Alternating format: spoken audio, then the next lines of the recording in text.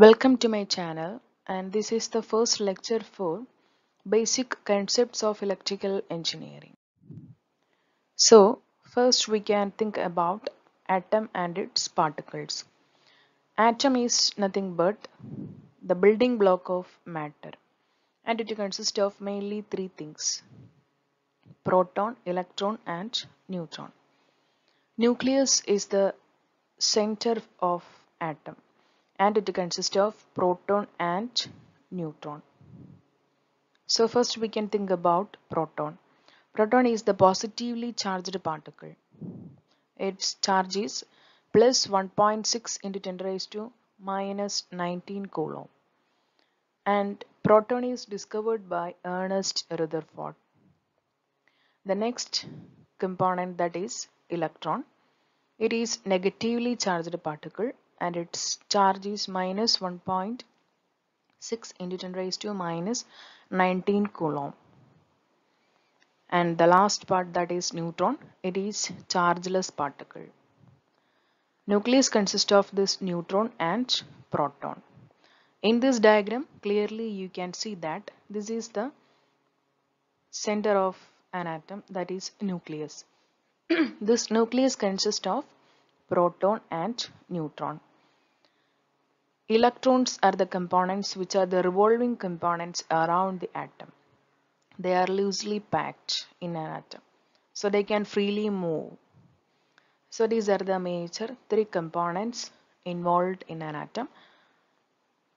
Electron is the moving particle, so we should remember this point. Okay, next, what are the basic terms involved in this concept? That is, first is current, voltage, resistance and electrical power, and we will discuss about these things detail in this video. First is current. Current is nothing but electrical current is the rate of flow of electric charge within a particular time in an electric circuit. Okay. The charge can be protons, electrons or ions. Already we discussed that in an atom there will be protons, electrons, and protons are the positively charged particles, electrons are the negatively charged particles.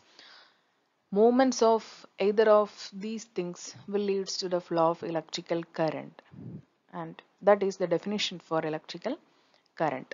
Normally electrons are the major moving particles in an atom, so we can say that the movement of electron is nothing but current. Based on this we can write one formula, that is I is equal to Q by T, and here I is the current in ampere and Q is the charge transferred and its unit is coulomb, and T is the time, its unit is in second. So we can say that the unit of current is charge per second, Q by T, so charge per second, or its SI unit is ampere. So we can define ampere. It is 1 coulomb of charge moving at a point in 1 second. That is the definition for ampere.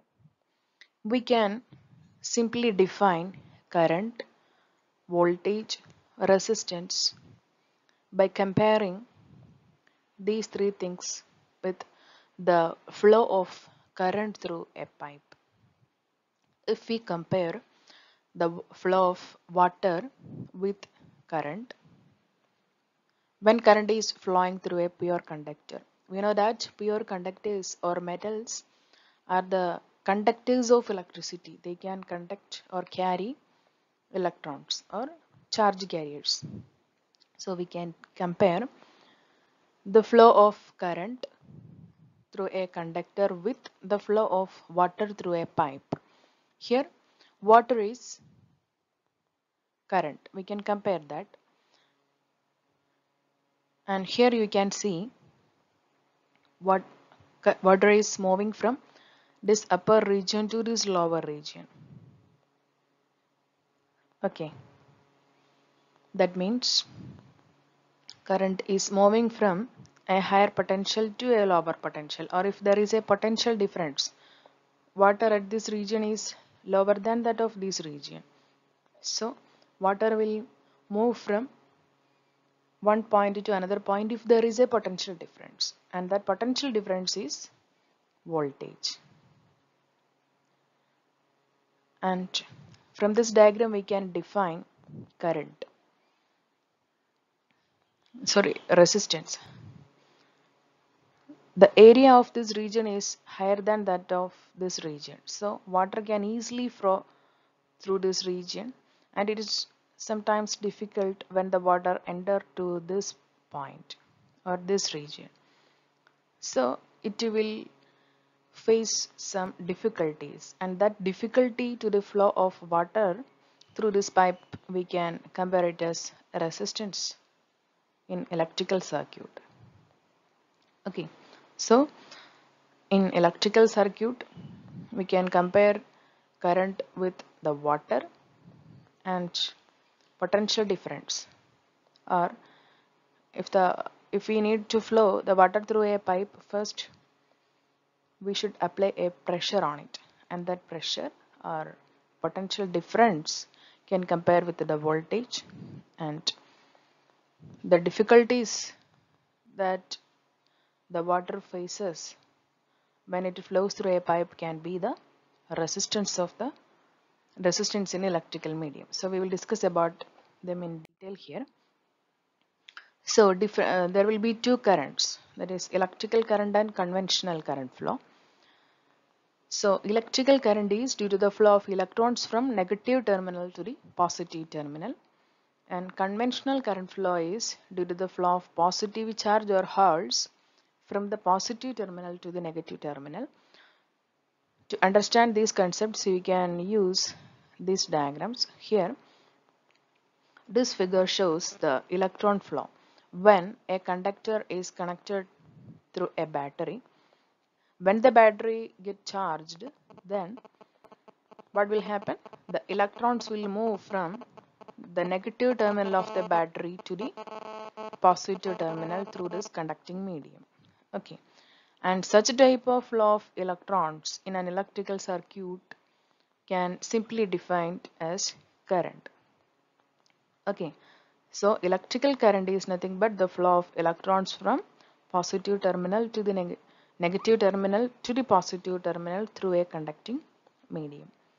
And conventional current flow is the flow of positively charged or holes from the positive terminal of the battery to the negative terminal through this conductor. This will happen only when the battery is charged, otherwise they will not move. Okay, this is the difference between electric and conventional current. Next we will discuss about voltage. Voltage is also known as electric potential difference, electromotive force or EMF, and electrical pressure or electric tension. These are the terms which represents voltage. So we can say that it is the difference in electrical potential between 2 points. Okay, difference in electrical potential between 2 points. For that we can think about this diagram. Here it is a point having potential A, and this is a point having potential B. So the potential across this battery, or the potential difference between these 2 points, will be VAB, that is electrical potential or potential difference. Or simply VAB is equal to A minus B, and that is the potential that will appear across this battery, that is voltage. Or otherwise we can define voltage is defined as the work needed per unit charge to move a test charge between 2 points. Okay, and based on this we can write as V is equal to W by Q, and W is the work done in joules and Q is the charge in coulomb. Based on these things, we can write the unit of voltage, that is work done by charge. So unit of work done is joule,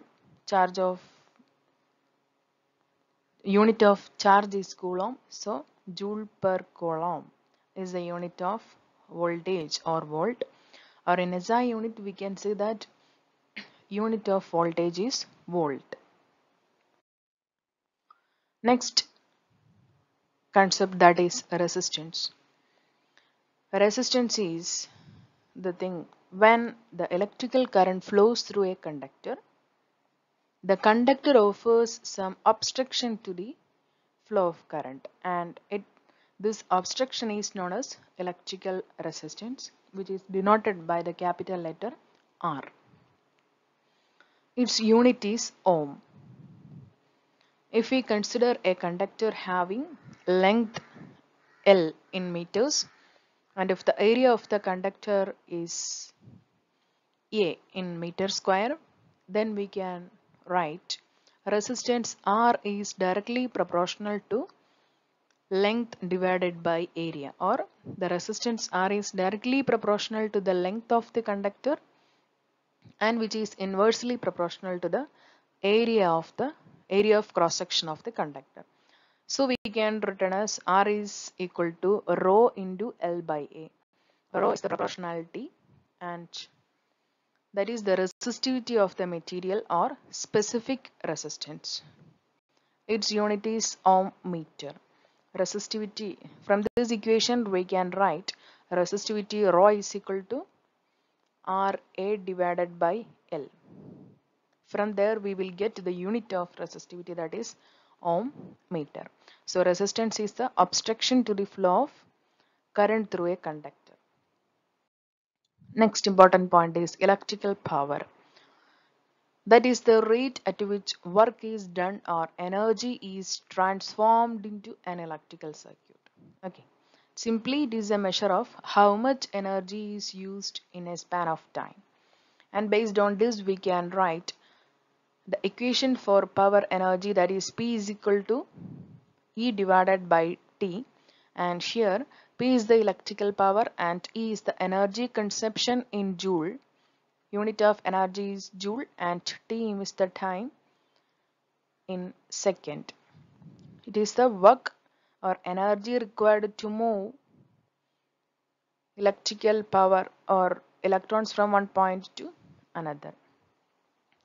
Energy is transferred for that. So P is equal to E divided by T, and based on this P is equal to E by T, we can write the unit of power P is equal to joules per second. Joule is the unit of electrical energy and second is the unit for time. So joule per second, or simply we can write the unit of electrical power is watt. In electrical power there will be many more equations, and based on voltage and current we can write electrical power P is equal to the product of voltage into current, or we can write P is equal to I square into R, or simply we can write P is equal to V square by R. We will get these two equations from Ohm's law. We know that Ohm's law is the relationship between resistance of a conductor, current, and voltage flowing through that conductor. And based on Ohm's law we can write V is equal to I into R, and from here I is equal to V by R, or V is equal to IR, and by using that equations with the position of this voltage and current we can define an equation for voltage and current from Ohm's law, and that can be right here, and we will get these two equations. Here P is the electrical power in watt, and V is the voltage in volt, and I is the current in ampere. And these are the major portions. Thanks for watching my video. For more videos please subscribe and share, like my channel. Okay, thank you.